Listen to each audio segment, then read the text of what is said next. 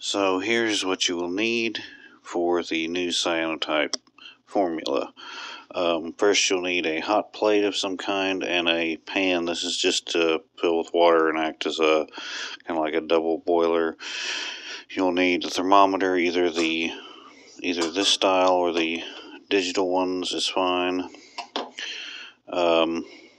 Distilled water, potassium ferrocyanide, ferric ammonia oxalate, scale, those disposable cups that help you measure stuff out, a dark bottle to put it in, another bottle with filter. This is we're going to crystallize it in this overnight and then filter it out. And because this is a little bit more toxic than the original formula, always make sure you have eye goggles, rubber gloves of some kind on. Alright, so let's get into it. Okay, so we have 20 milliliters of distilled water in this one, and 30 milliliters of distilled water in this one. I have 30 grams of the ferric oxalate and 10 grams of the potassium ferrocyanide. Now we have to take these over to the water bath and heat them up. Okay, we just reached 160 on the water bath, so I'm going to stir in the ferrocyanide into the 20 milliliters of water. Okay.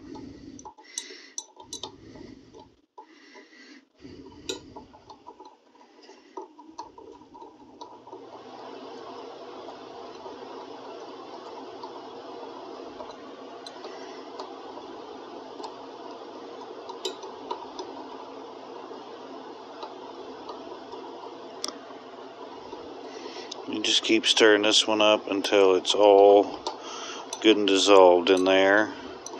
Then after it's dissolved, we leave it in the water bath. We want to keep this at 160 degrees Fahrenheit. And then we will add the other beaker in and get it up to temperature. Now we want to get the second one to 120 degrees, which it just hit. And then we're going to add the ferric oxalate. To go get a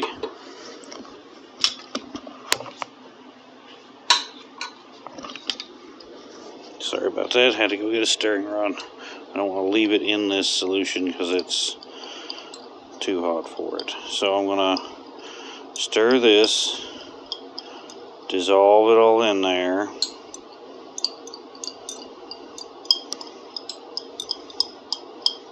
Then as soon as I get this dissolved in, I will pour it into the ferrocyanide solution.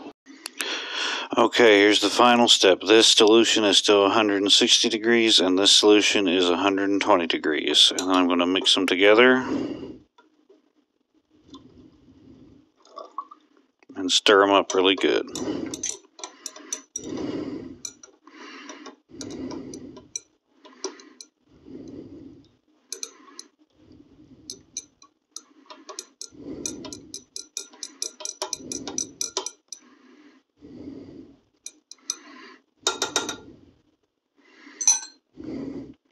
Now the final step is we're going to let this sit overnight and let the crystals form in it and filter them out.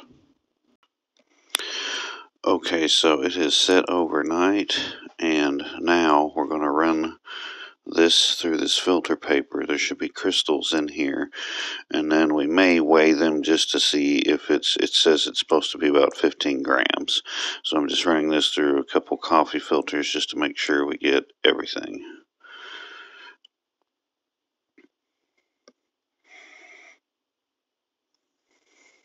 And you can see in the bottom the crystals.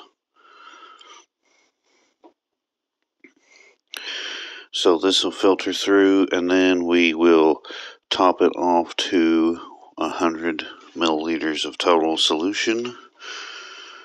And that should be it. So I'll let this filter through, and then while that's filtering, I'm going to get these crystals out so we can weigh them. Okay, all the solution is filtered through, so I'm going to remove the coffee filter. And then this is going to be topped off to 100 milliliters, and then kind of stirred up, and that will complete the solution.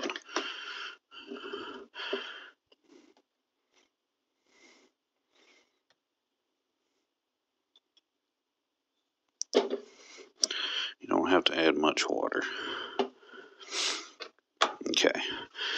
By the way, you should try to do all of this in red light. I forgot, so I'm going to hopefully haven't messed up the project.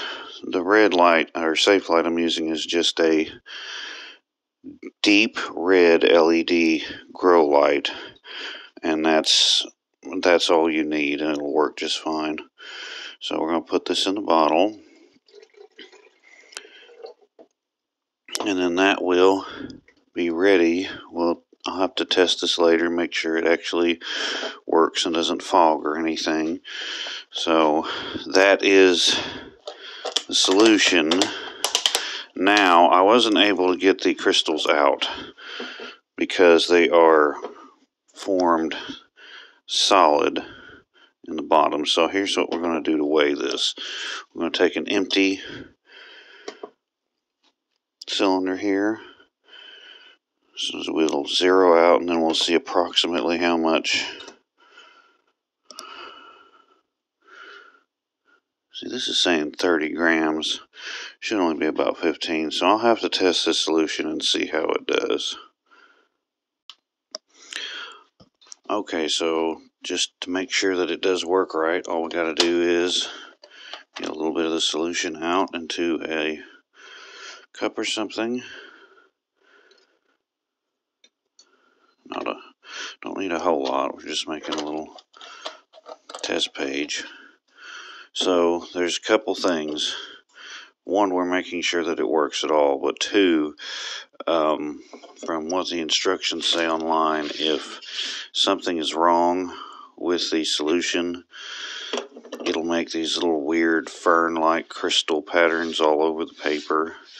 So that's one way you can know that something didn't go right with making the formula. Now, I'm not sure about why it showed 30 grams instead of about 15 of the ferric oxalate, or what the crystals that were left over, but we'll just have to make a test print and see. That could simply be because of trying to weigh it in the glass, because I couldn't get it out. So we will, like I said, put it on there, which I put way too much.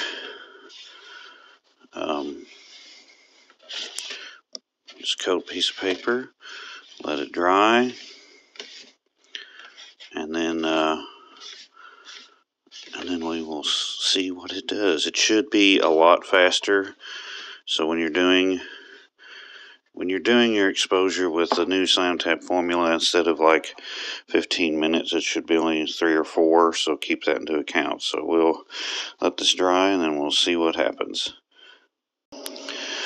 Okay, I let the paper dry and exposed it for 1 minute and 30 seconds. And now we'll see what we get.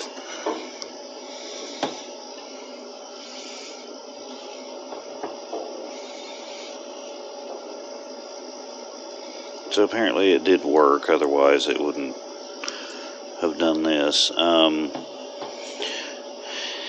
It is faster. It honestly looks like, it looks similar to if I would have developed a standard formula in vinegar as far as the tonal range. So that's the new cyanotype formula, and in the next videos we're going to be testing some very unique ideas, some two-step formulas. So there's a sensitizer and then an actual developer, like you would with palladium or calotype or whatever So there you go. There's the new cyanotype formula, and as you see, it seems to work okay.